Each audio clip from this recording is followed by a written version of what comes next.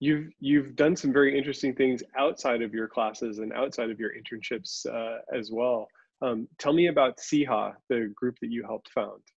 Yes, sir. So basically, we're targeting the homeless population of Birmingham because there's a lot of youth that do not have the essential items that they need in their everyday lives just to survive.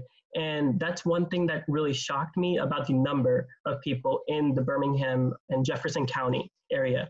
And one thing I wanted to do was establish a way for all of the nonprofits resources to be able to obtain into one big resource guide for them.